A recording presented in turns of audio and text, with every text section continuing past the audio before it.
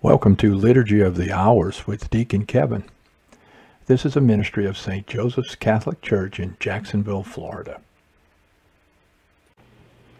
God, come to my assistance. Lord, make haste to help me. Glory to the Father, and to the Son, and to the Holy Spirit, as it was in the beginning, is now, and will be forever. Amen. O Father, whose creating hand brings harvest from the fruitful land, your providence we gladly own, and bring our hymns before your throne, to praise you for the living bread on which our lives are daily fed. O Lord, who in the desert fed the hungry thousands in their need, where want and famine still abound, let your relieving love be found. And in your name may we supply your hungry children when they cry. O Spirit, your revealing light has led our questing souls aright. Source of our science, you have taught the marvels human minds have wrought, so that the barren deserts yield the bounty by your love revealed. Those who sow in tears will reap in joy. When the Lord delivered Zion from bondage, it seemed like a dream. Then was our mouth filled with laughter, on our lips there were songs. The heathens themselves said, "What marvels the Lord worked for them! What marvels the Lord worked for us!" Indeed, we were glad. Deliver us, O Lord, from our bondage as streams in dry land. Those who are sowing in tears will sing with when they reap. They go out full of tears, carrying seed for the sowing. They come back full of song, carrying their sheaves. Glory to the Father, and to the Son, and to the Holy Spirit, as it was in the beginning, is now, and will be forever. Amen. Lord, you have raised us from the earth. May you let the seeds of justice, which we have sown in tears, grow and increase in your sight. May we reap in joy the harvest we hope for patiently. Those who sow in tears will reap in joy. May the Lord build our house and guard our city. If the Lord does not build the house, in vain does its builders labor. If the Lord does not watch over the city, in vain does the watchman keep vigil. In vain is your earlier rising, your going later to rest, you who toil for the bread you eat, when he pours gifts on his beloved while they slumber. Truly, sons are a gift from the Lord, a blessing, the fruit of the womb. Indeed, the sons of youth are like arrows in the hand of a warrior.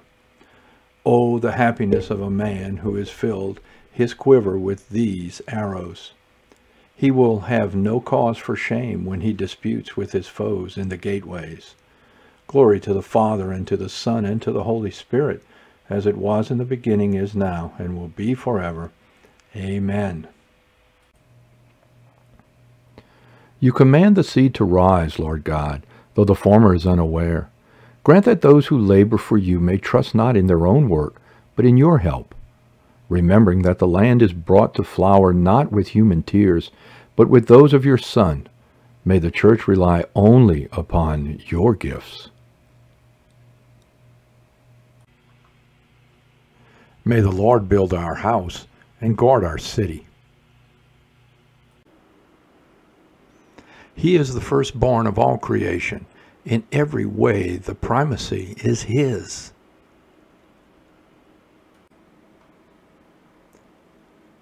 Let us give thanks to the Lord for having made you worthy to share the lot of the saints in light. He rescued us from the power of darkness and brought us into the kingdom of his beloved Son. Through him we have redemption, the forgiveness of our sins. He is the image of the invisible God, the firstborn of all creatures. In him everything in heaven and on earth was created, things visible and invisible. We were created through him. All were created for him. He is before all else that is. In him everything continues in being. It is he who is head of the body, the church, he who is the beginning, the firstborn of the dead, so that primacy may be his in everything. It pleased God to make absolute fullness reside in him, and, by means of him, to reconcile everything in his person, both on earth and in the heavens, making peace through the blood of his cross. Glory to the Father, and to the Son, and to the Holy Spirit, as it was in the beginning, is now, and will be forever. Amen.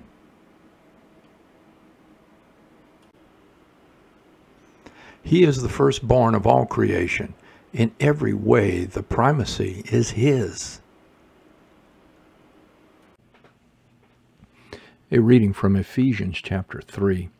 To God, whose power, now at work in us, can do immeasurably more than we ask or imagine.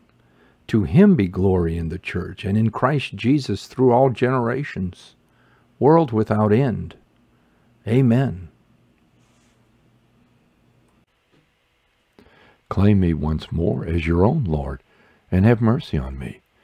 Claim me once more as your own Lord, and have mercy on me. Do not abandon me with the wicked. Have mercy on me. Glory to the Father, and to the Son, and to the Holy Spirit. Claim me once more as your own Lord, and have mercy on me. The Almighty has done great things for me, and holy is his name. My soul proclaims the greatness of the Lord. My spirit rejoices in God my Savior, for he has looked with favor on his lowly servant. From this day all generations will call me blessed. The Almighty has done great things for me, and holy is his name. He has mercy on those who fear him in every generation. He has shown the strength of his arm, and has scattered the proud in their conceit. He has cast down the mighty from their thrones, and has lifted up the lowly. He has filled the hungry with good things, and the rich he has sent away empty. He has come to the help of his servant Israel, for he has remembered his promise of mercy, the promise he made to our fathers, to Abraham, and to his children forever. Glory to the Father, and to the Son, and to the Holy Spirit, as it was in the beginning, is now, and will be forever. Amen.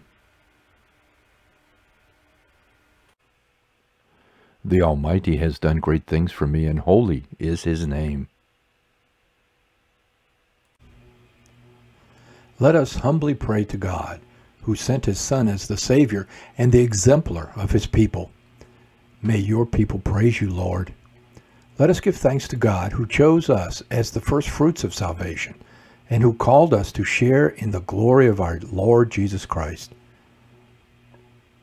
May those who confess your holy name be united in your truth and fervent in your love. Creator of all things, your Son desired to work among men with his own hands. Be mindful of all who earn their living by the sweat of their brow. Be mindful of those who devote themselves to the service of their brothers. Do not let them be deterred from their goals by discouraging results or lack of support. Be merciful to the faithful departed. Keep them from the power of the evil one. We pattern our prayer on the prayer of Christ our Lord and say, Our Father who art in heaven, hallowed be thy name. Thy kingdom come, thy will be done on earth as it is in heaven. Give us this day our daily bread, and forgive us our trespasses, as we forgive those who trespass against us. And lead us not into temptation, but deliver us from evil. Merciful Lord, let the evening prayer of your church come before you. May we do your work faithfully.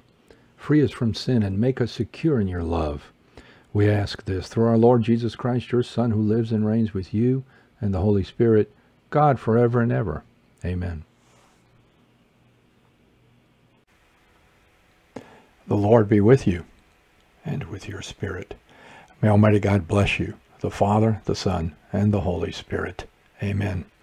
Go in peace, glorifying the Lord by your life. Thanks be to God.